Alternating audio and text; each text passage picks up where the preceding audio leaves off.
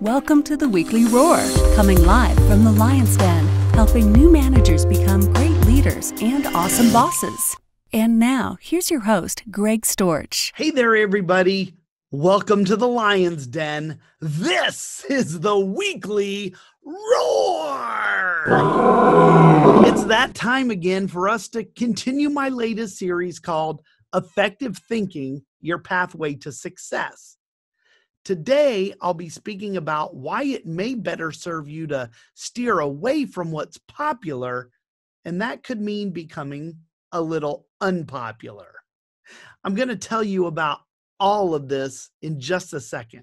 But first, welcome everyone. I'm Greg Storch. I'm the owner of Lion Enterprise, a leadership development and coaching business, and I'm the founder of a worldwide bartered coaching program called The Helping Hand. I'm a certified professional leadership coach and a certified leadership speaker and trainer.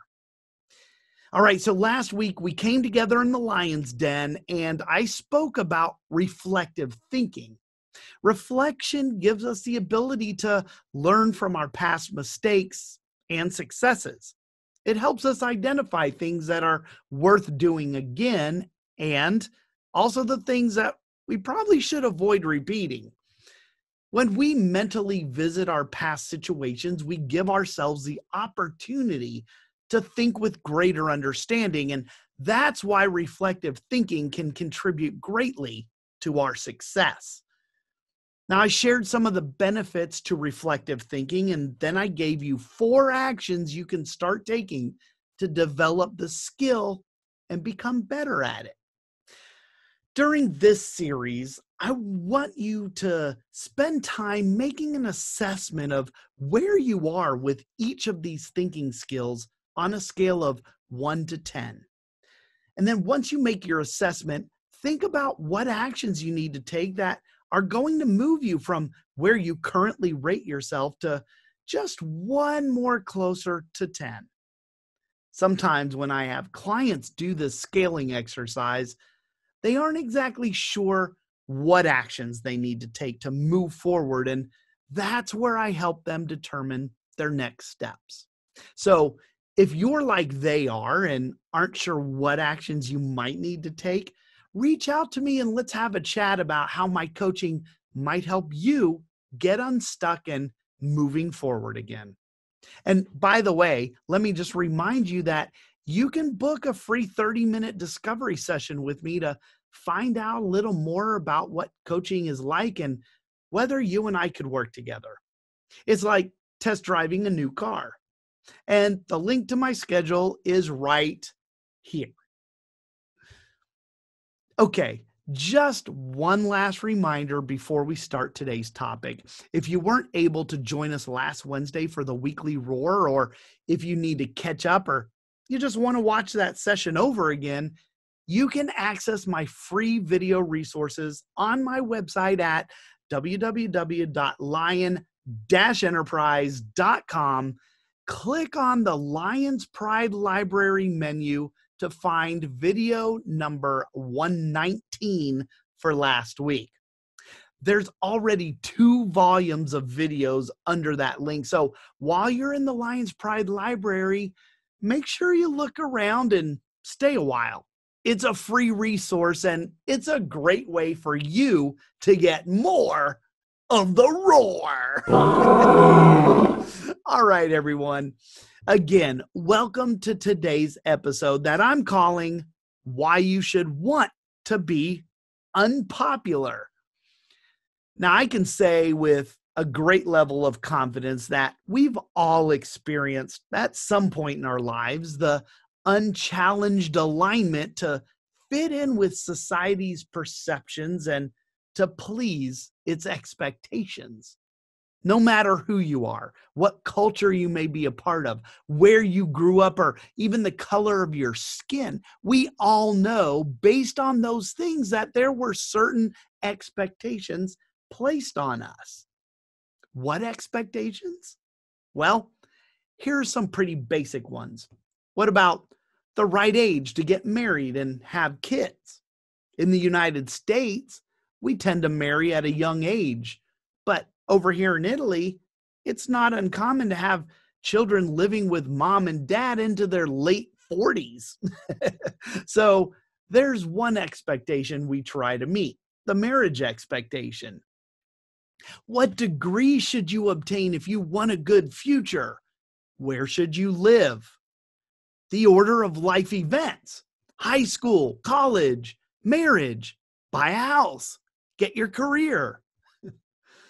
Maybe we do it because we want to feel part of something or accepted by a group or a community or even our organization.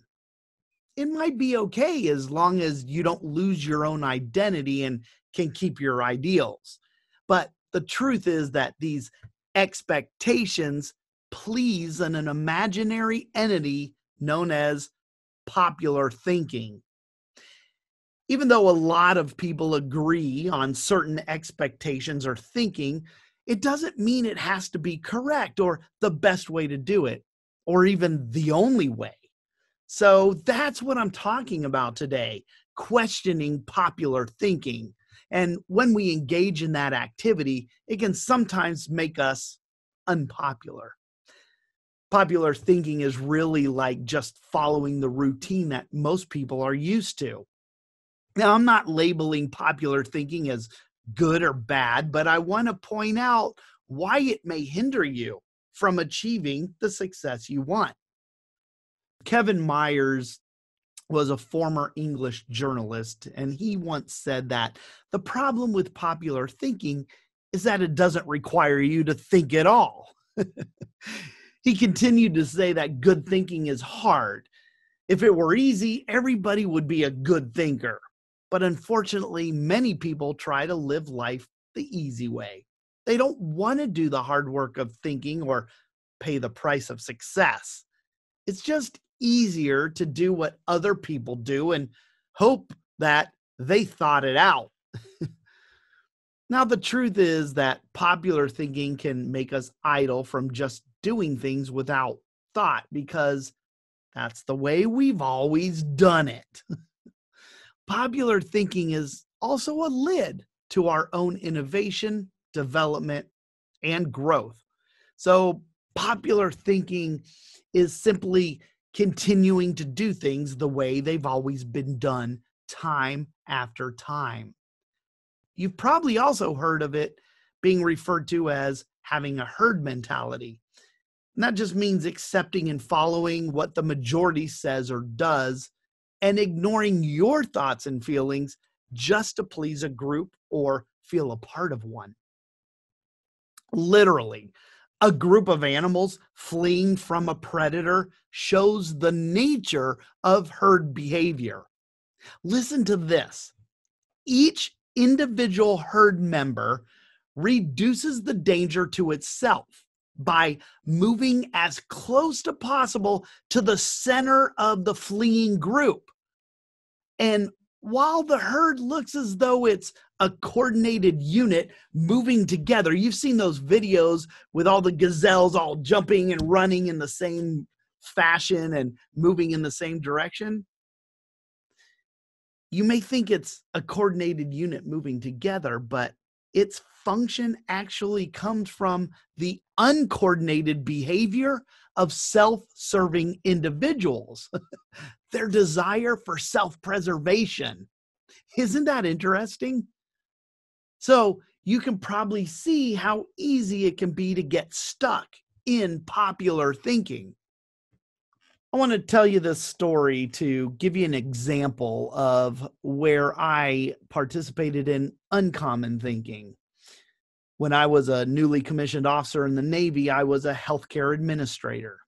It was very common for healthcare administrators to join a governing body, and one of the popular ones was the American College of Healthcare Executives, or we called it ACHE. When I reported to my first assignment after commissioning, the senior officers at my command would mentor the junior officers, and they would push us to join ACHE, which all of them were members. Now, most of the junior officers joined the organization for one reason or another. Maybe they felt they had to because a senior officer told them to do it, or maybe they did it because that's what everyone else was doing. But I didn't do that. This was another time in my Navy career where I challenged popular thinking. I wasn't gonna just join ACHE because someone told me to do it. At that time, there were annual fees for that organization, like most organizations. But on a limited income, that $150 membership fee was a lot of money to me. So that kind of prompted me to challenge the thinking. I remember asking why I needed to join that organization. And I was told that it would help with promotion and it's what all healthcare administrators did. Ah, there it is. The herd mentality. Well, it wasn't the right thing for me. I didn't see value in it. And so I never joined ACHE. And you know what? I still had a very successful career, and I'm a highly decorated retired naval officer. So at a very young age, I learned to challenge the status quo and ask questions before taking action. That's a key indicator of challenging popular thinking. And yes, sometimes I was unpopular for it. Another example of popular thinking comes from the workplace, and it can actually keep team members from accomplishing the goals of the organization. So let me explain that. Because of the nature of popular thinking, it can lead to groupthink, which is a phenomenon that occurs in decision making when group members avoid disagreement while they strive for consensus. The takeaway is that you have to be really cautious if you decide to take a different approach or when you want to present new ideas to that team. Your attempts at innovation and creativity could turn to hostility and objections from your coworkers, and that's how goal displacement happens. As you can probably imagine, when we challenge popular thinking, we give ourselves the ability to skip around the ordinary life and break the limits of the present. And that's what allows us to constantly improve and grow. Unpopular thinking helps us to become innovators and creators. And as you know already, when we challenge the status quo, we stretch ourselves, and that's how we continue to evolve and grow. So today, I'm encouraging you to challenge the acceptance of popular thinking, and I want to share a few reasons why. First, popular thinking is really an oxymoron if you think about it. It's not thinking at all. If you really think about it, popular thinking is blindly following what everyone else is doing and hoping someone got it right. Remember my story about joining the ACHE? Had I followed popular thinking, I would have joined blindly, paid annual fees, attended conferences, and moved up through the levels of the organization, but still not be any closer to where I wanted to be. When we blindly follow a trend, we aren't doing our own thinking. The second thing is, it's not always true that there's safety in numbers. We need to understand that there's a big difference between acceptance and intelligence. There's a lot of people out there who look for safety and security in popular thinking, but at the end of the day, popular thinking can offer false hope. Just because a lot of people are doing something doesn't make it right or even a good idea. Popular thinking is what caused millions of people to believe there was a link between childhood vaccines, namely MMR, and autism. And there are still many people out there that believe that today. Yet, in 2011, an investigation into that initial study that made that claim showed that the medical histories of all 12 of the patients whose cases formed the basis of the 1998 study had all been altered for specific results. The third reason I'm encouraging you to challenge the acceptance of popular thinking is because it'll get in your way of embracing change. Popular thinking could be a synonym for status quo. All it does is put confidence in the idea in the moment and then holds on to it with everything it's got. And that's why it resists change. Instead of making assumptions that the old ways of doing things are probably the best ways to do them, we should assume that there's a better way to do almost everything. Just because something may have never been done before doesn't mean that it can't be done. Try to tell that to Henry Ford. The last reason we really should challenge accepting popular thinking is that it's only going to serve to keep us average. Popular is normal, and normal is, well, average. And I don't know anyone who wants to be average. Average is the best of the worst and the worst of the best. And when we follow popular thinking, we limit our success. That's why I called it the lid to our creativity, innovation, and success. When we accept popular thinking, we don't expend any energy. It's the path of least resistance, but we have to avoid common thinking if we ever want to achieve uncommon results. So what do you say? Are you ready to start questioning popular thinking? Me too. So let me share 5 ways that will help all of us develop this habit of questioning it. Popular thinking has been proved to be wrong and limiting time and time again. Right now, I'm thinking about the cloth diapers my mother used to use on all 7 children. It isn't hard to actually question popular thinking. Where the challenge comes in is just getting started to do it. So maybe these tips will help you. First of all, think before you follow. Unpopular thinking is severely underrated, unrecognized, and sorely misunderstood. And yet, it's the doorway to opportunity and progress. Get away from the herd mentality and think before you follow. Now, I get it. It's super easy to just follow what everyone else is doing.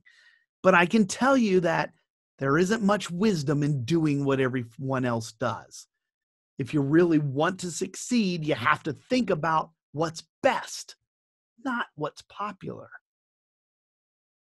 Now, this one's going to require that you be willing to be unpopular. Being unpopular is uncomfortable, but just remind yourself that it's okay. Don't blindly follow popular thinking just because you haven't thought about what's best. The next time you feel like following popular thinking, just take some time to stop and think. Think about what's best, not what's popular. Now, the next thing that can help you is to learn to embrace different ways of thinking and appreciate thinking that's different from your own. Interact with people who are different from you, people with different backgrounds, education levels, different professions, and personal interests. And be intentional about it, because the people you spend the most time with are the ones who are creating the way you think. So if you spend more time with people who think outside the box, then you're more likely to challenge popular thinking and continue to grow. Now, let's face it. Anytime we find a certain way of thinking that works for us, we're easily tempted to use it over and over again, even if it doesn't work well anymore. So the third thing to help you challenge popular thinking is to always ask questions, especially about your own thinking. When we become too attached to our own thinking and how things are done now, then nothing will change for the better. And that's why it's important for us to challenge our own thinking. Sometimes the greatest enemy to tomorrow's success is today's success. The fourth suggestion I have for you today is to try something new in new ways. Yes, it requires risk, mistakes, and maybe even failure, but it can also lead to huge successes and change for the better. Innovation's a great way to get out of the rut of our own thinking. We can do that by looking at our daily routines and questioning why we do them that way. If you want to start doing something in a new way, take a new route to work tomorrow, or order something off the menu that you've never had before. Unpopular thinking thrives on asking questions and seeking options. I've heard it said before that most people are more satisfied with old problems than committed to finding new solutions. How you go about doing new things in new ways isn't as important as making sure you just do it. So get out there today and dare to be different. Okay, now the fifth and the final tip I want to share with you is that you're going to need to get used to being uncomfortable. Popular thinking is uncomfortable. It's easy. It's a snuggly old blanket. But that's just it. It's old and comfortable. And if you took the time to really look at that old blanket, you'd probably notice that it's time to be replaced. If you want real results and success, there's no doubt about it that you have to get uncomfortable. If you challenge popular thinking and begin to make decisions based on what's best instead of what's popular, you'll soon realize that you won't be as wrong as people think you are. You may not be as right as people think you are, but you will be better than you thought you ever could be. It's going to take some guts to face the consequences of success and to just go for it. At the beginning, you might find yourself with little support or no support at all, but that's fine. Thinking on your own makes you different, and it's what's going to keep you separated from the herd. While everyone else is running around in circles from the momentum of self-preservation, you can be on the high road to achieving your dreams.